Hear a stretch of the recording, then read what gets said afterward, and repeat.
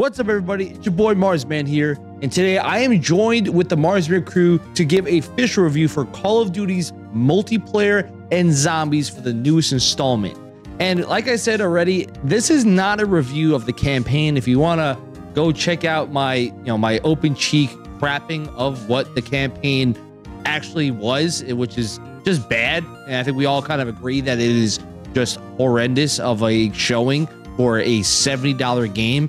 You can go check that out in the video right here or in the description below, but damn, it was bad. But let's now take a look at the multiplayer. And the way that I always like to do these crew reviews is have us discuss really the good, the bad, and whether or not you should buy this now, later, or not at all when we give our final verdict. So let's start off with the good. And when I look at the multiplayer, I'll say that probably one of the few things I am automatically loving is the fact that these maps are from the old games being brought to this new era of Call of Duty. And overall, like, the maps are pretty much similar to what I remember. And it's kind of crazy that I can just jump into a game and be right off the bat, be like, oh, I know exactly where to go this. I know where some spots are and know how to, what type of guns I used to always rock in these modes. Like, I'd be playing it like almost like that Afghanistan kind of remnants of the plane and be like, yep, this is a sniper map. I remember I was always rocking my sniper class in this map, and it feels right. And I could say the same thing about a lot of different classes and how I would rock in different maps. Like, it feels good jumping back into some of these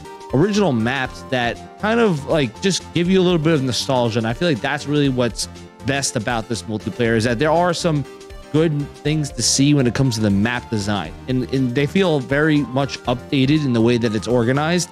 And I just feel like I enjoyed them when I played. Now, when it comes to the zombies, I feel like the good, is the fact that, like, there are times where you look at the different, like, regions of, like, the very, like, Gerber baby, medium, and hard regions of the map, and there are some challenges. Like, it's not as easy as when you first play zombies and you're like, all right, these guys are just like slowly walking toward me and I can just destroy everybody.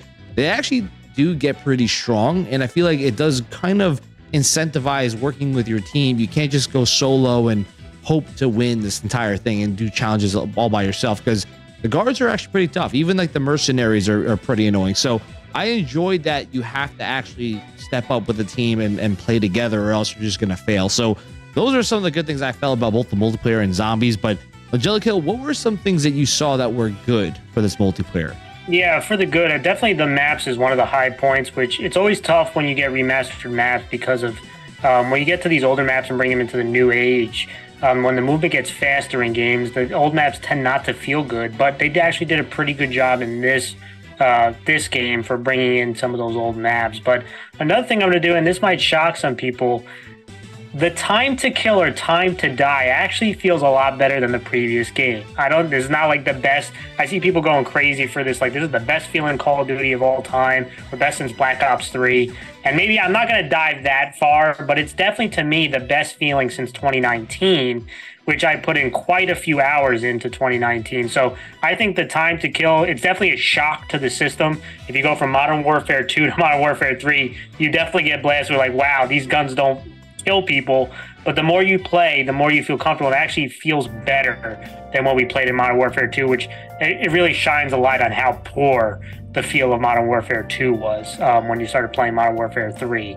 And I definitely enjoy it more, but I can't say I enjoy it more than 2019 just yet. Definitely feel like I got to play it more.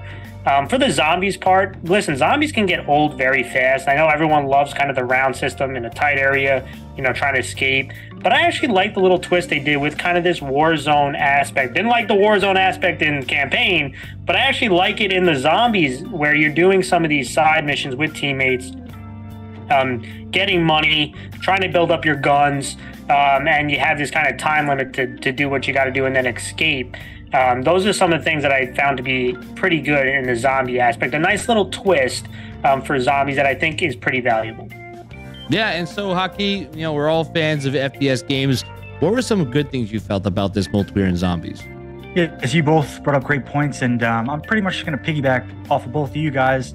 The map's very nostalgic. As soon as Terminal loaded up on the game, I was very happy. I think I went like 20-4 the first game as well. So the map's very good. Even all the modes on the maps as well. even some of the less fun modes like control still feel pretty good in this game. And just like Langella Kill said, the time to kill, I'm a fan of it as well. On the defensive side, you can finally get away. It does not feel like an instant death as soon as you get touched by a bullet, which I think is more, in line with that 2019 Call of Duty as well. And on the offensive side, when you're actually shooting, you have to be a little bit more skillful with your gun. Go for the headshots or the upper body as well. So I do like the movement. I do like the guns. I do like the map as well. When it comes to zombies, once you actually understand how to play the game in this open world realm, it is actually pretty fun. And as it gets more hectic, it gets more enjoyable as well, especially if you're playing with your friends.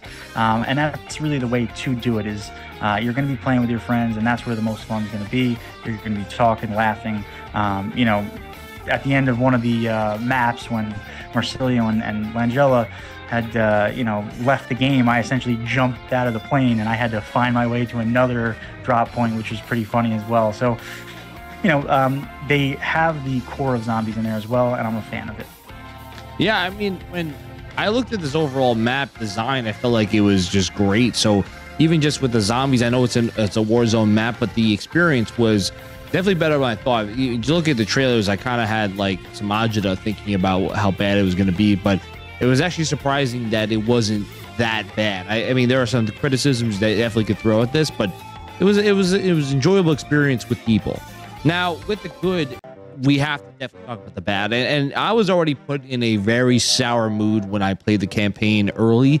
I'm paying the $70. You expect that you're going to get a $70 value, and that campaign got me in a really bad mood. So I was already in a weird spot with this game. And what got me even in a more frustrated state was when playing the beta or really the intro with that little first taste that we had with Call of Duty. One of the first criticisms I had was it felt like my bullets don't do anything, right? It felt like half the time I was hitting hit markers and nothing was actually happening to my opponent. And I know that the time to kill has changed. I know that both of you guys do like the change of the time to kill compared to the last game, but a part of me feels like there is too much inconsistency with these guns. And I feel like maybe it's a connection issue, that the servers are inconsistent. There must be some sort of desync going on, because there are times why I unload on a guy, drop 15 bullets into the dude, and he doesn't die, but he'll shoot 5 bullets into me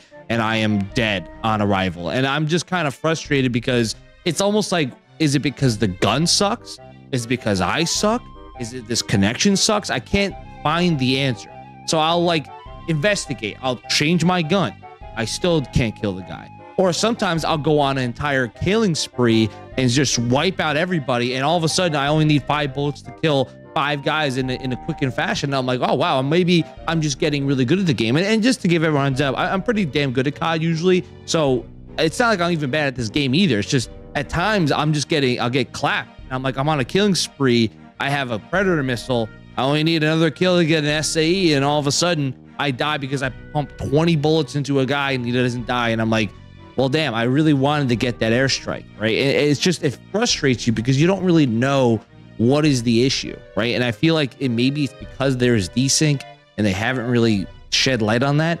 But I'm still kind of iffy about this hit registration and how the time to kill, I get it, is better than being super realistic. But at the same time, it's like, damn, I feel like people are bullet sponges and they're not dying, right?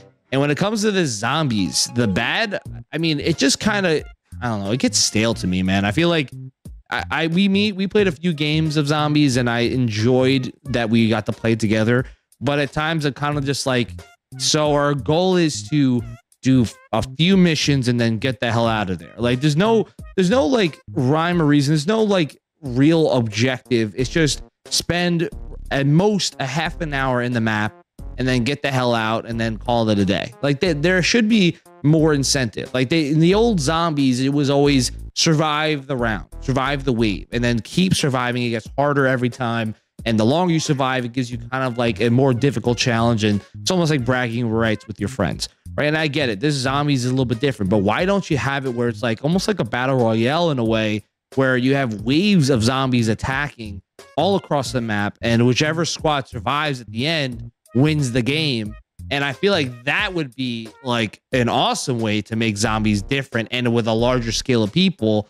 And it kind of reminds you almost like a Walking Dead type of thing. Like that would be really cool. But they kind of dropped the ball on that. I feel like they just kind of made this a walk around and kill zombies and then just leave and just get the hell out of here. Go shut the door on your way out. Like it just kind of felt like that.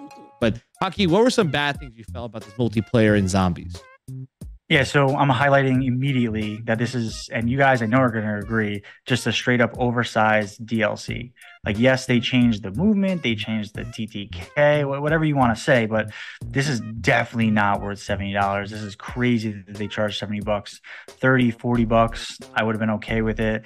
On second thought, I'm not really going to buy this game. You know, if I had to do it again, I'm not spending $70 on this game.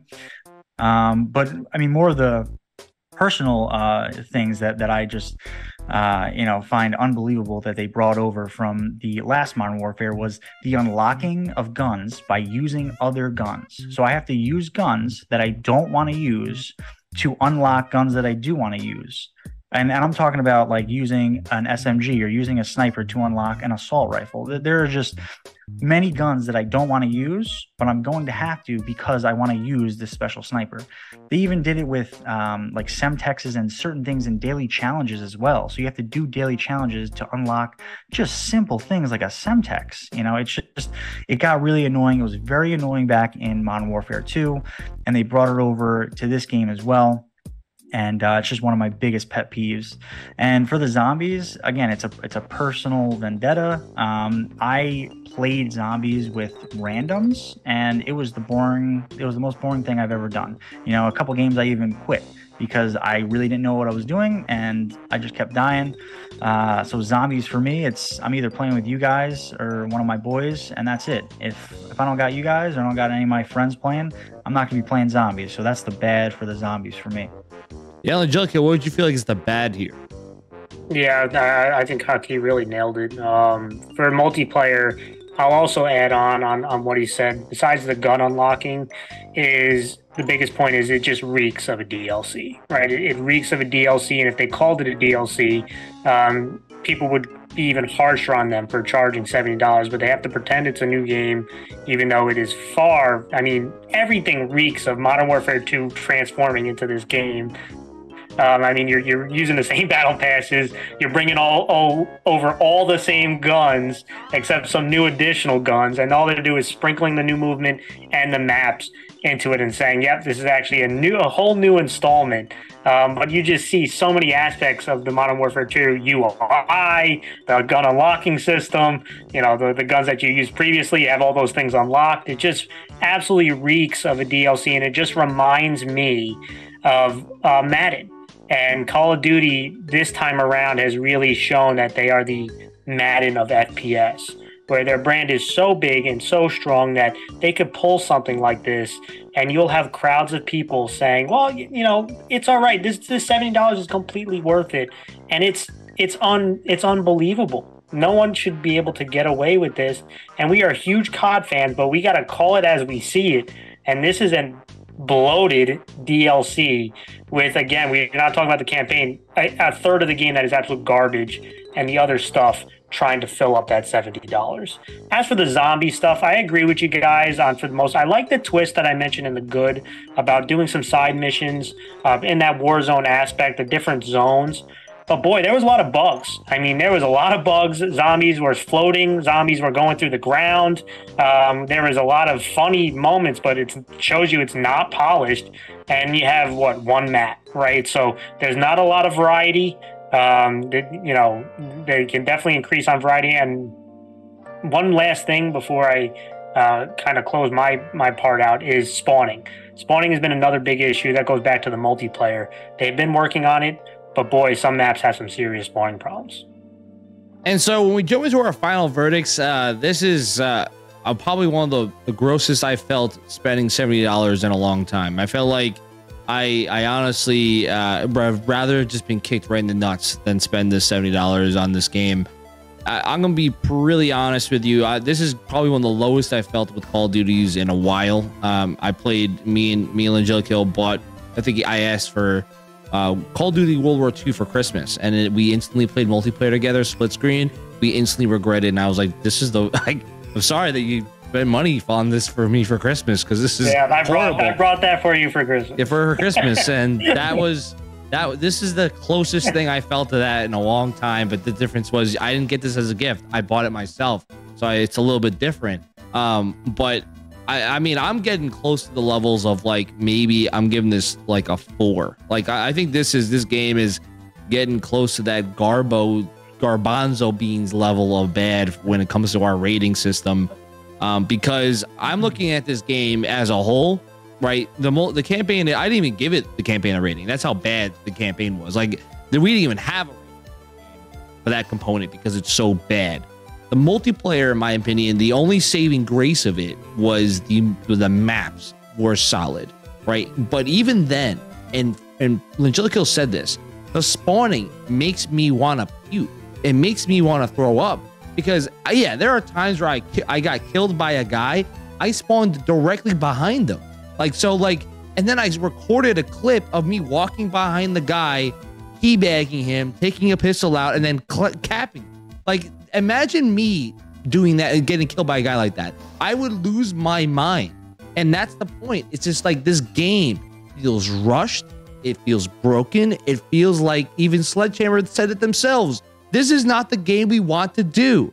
So it feels like they don't care about it. Why should I care about it? And it means that it's a 4. It is a garbanzo beans level of game for me. Yes, I can play the multiplayer and salvage the moments with you guys, but you'll never catch me playing this game alone, because if I am, then I've lost all soul and life into me. If I'm playing this game by myself, I'm a multiplayer. The zombies is just sure, go add that to the game, because it's just there. But I am saying, do not buy this game. I have already said it in a previous video. Do not just skip it.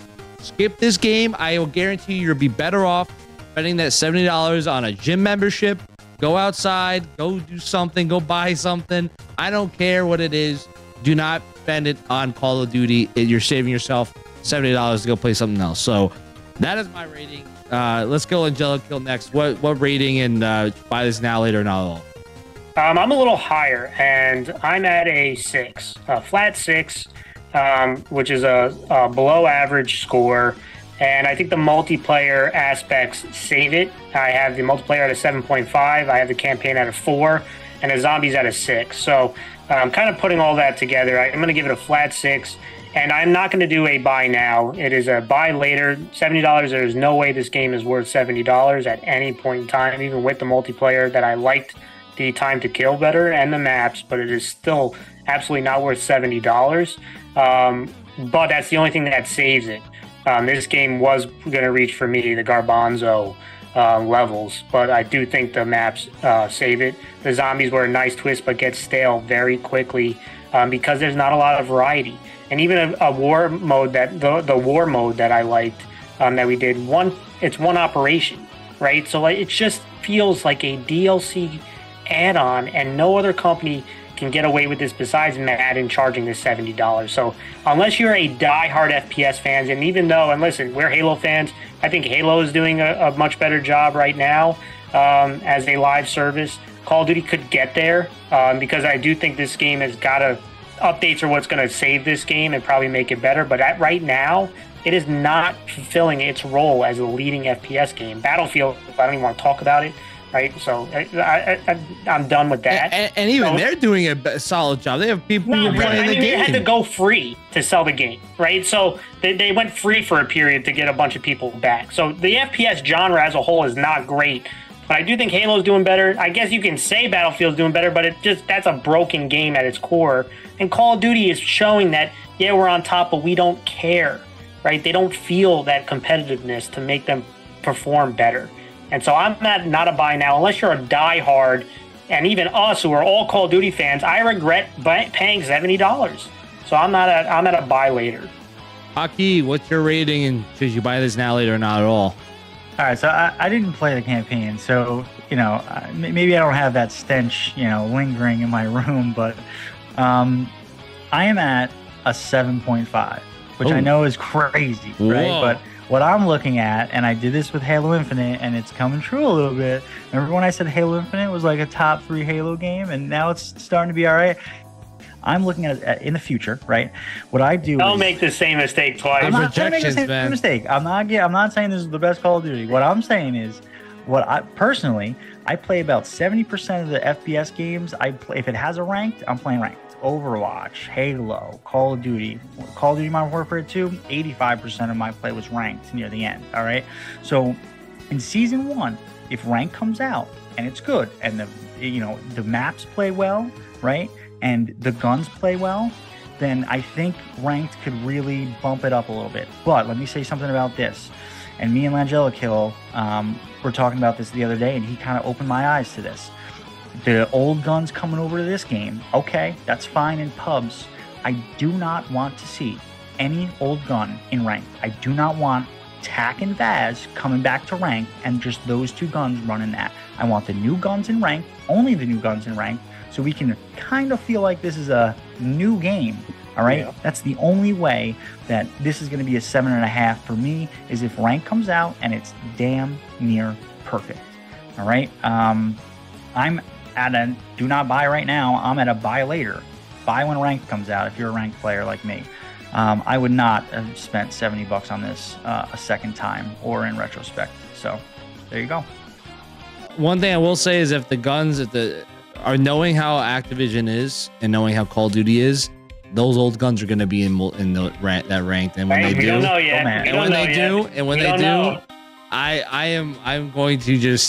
I'm going to make another video just crapping on them. I mean, I'm going to be excited just to crap on them again. So, what do you think about Call of Duty? Do you think it's garbanzo beans? Do you think it's salvageable? Let us know what you think in the comments below.